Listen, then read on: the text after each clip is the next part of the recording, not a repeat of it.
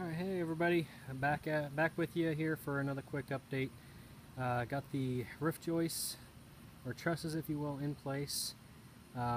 They're all bracketed in and hangered in place and set. All bird blocking is in place.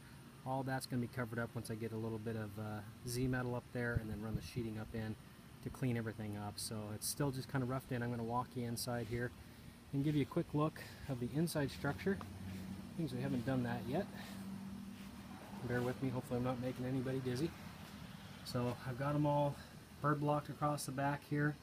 I'm going to sheet, obviously, the roof. That little wing of sheeting up on the top, that's going to get cleaned off. I'll cut that off and dress it up here in a little bit. And then up across the top, I use hanger brackets to set all of those roof joists. And a couple little blocking. This is the tedious part, all the bird blocking and backing and all that kind of stuff. So whenever we come in and sheet the interior, I'm going to be using 1/4 inch plywood to sheet the interior and make it to where there's no catches or anything like that. All this framing and everything will all get covered up. So that's where she's at right now.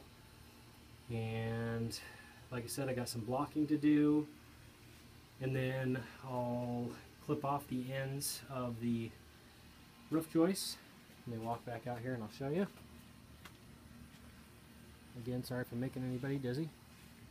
We're going to clip those off, and I'll be running fascia board across that and sheeting the roof and getting it all felted and weathered in.